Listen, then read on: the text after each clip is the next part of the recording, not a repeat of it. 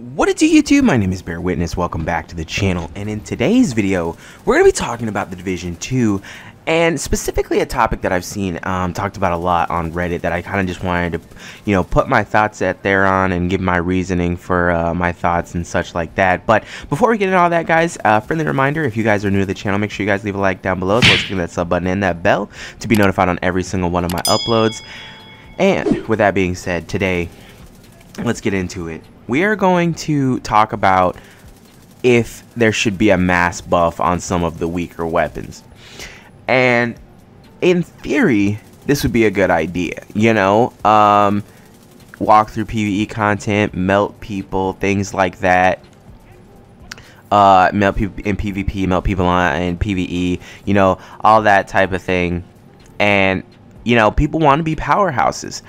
And I don't think The Division is like that. I don't think it's that type of game. The Division is a game where the enemies you face have to be bullet sponges. They absolutely have to be bullet sponges, based on the fact that the game gets really, really boring and repetitive when you can just melt people down inside of your game. When you can just melt everything, it's not a very fun experience. Now, red bars, yeah, are one thing, but purple and yellow bars, they're designed to take some time to kill, for you and your team to work. Not only do some of the gear sets not work if you just melt through people, a good majority of them actually, some of the ones where you have to put a status effect on things and things like that, or things that you have to put a certain debuff on, for example, the True Patriot gear set, you can put the red, blue, or white buff on it at any point in time, but depending on their tankiness, you can get all of those debuffs on at the same time,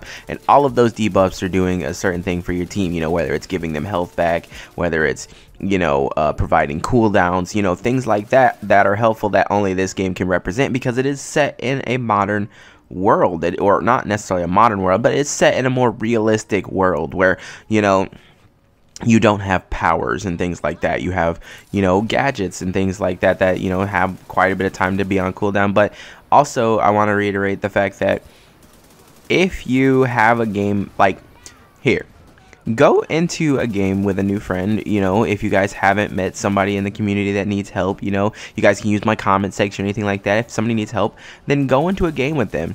And then, play with them for a little bit and notice how boring it gets when you just melt through the enemies.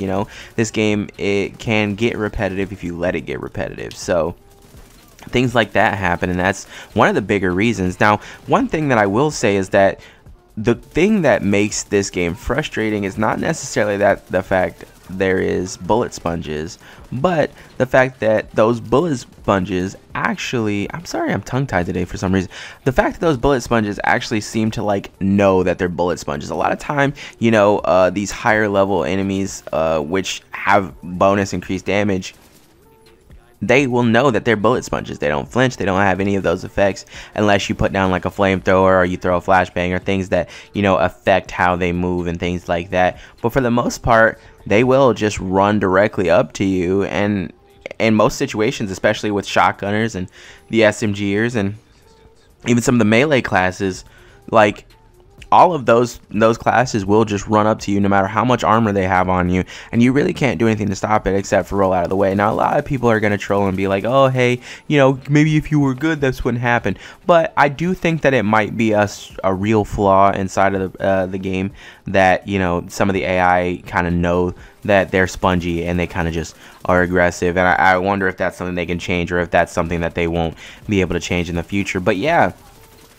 a lot of the times in this games, or in games like this that focus on a more of a realistic type of shooter, which actually I can't really think of ones that are like this, because all the other looter shooters, you kind of do have abilities for the most part, but this one, all your abilities are, like I said, gadgets, and those gadgets will rarely be used. You'll see less and less effective items used, unless they were like heal items and things like that. But the tankiness of this game allow you to kind of explore with the different things that you can use and things like that. And it really would, I feel, destroy the core of the game if you buffed a lot of the weaker weapons. Some weapons are designed to be weak but have good benefits, and plus, just because you are not running through enemies does not necessarily mean that the weapons need to be stronger and things like that.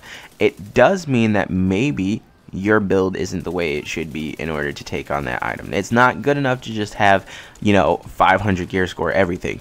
Sometimes you have to mess and tweak with your build so you get the most out of it, whether it be a hybrid build where you could take some damage and you could deal a good amount of damage, whether it's a DPS build where you completely can't take any damage but you put out a lot of damage. So in turn, the best defense is a good offense, so all of these different types of things have the ability to not only help your team but make an enjoyable experience for you late game. So I urge a lot of the people that do feel this way, or if you feel this way, to make sure that you guys are checking your build and applying the different things that you guys need in order to have a little bit more fun, maybe be able to get through those missions a little bit easier and things like that. And yeah, so just a simple build tweak is probably what you need the most. Now, this is not me saying that some guns don't need to be a little bit buffed and some guns don't need to be nerfed. At the current moment, I haven't dabbled in PvP since the update came out, so I want to do that sometime soon and see what the new meta is for weapons. So if anybody knows the new meta, you guys can also hit me up in the comment section down below. But guys, like I said, I personally think that the game is currently at a good spot when it comes to weapon damage and weapon balance, at least as far as my knowledge goes. But if you guys enjoyed this video, make sure you guys leave a like down below, as well as clicking that sub button and that bell to be notified on every single one of my Division 2 videos. Thank you guys for the view, and I will see you guys in the next one. Peace.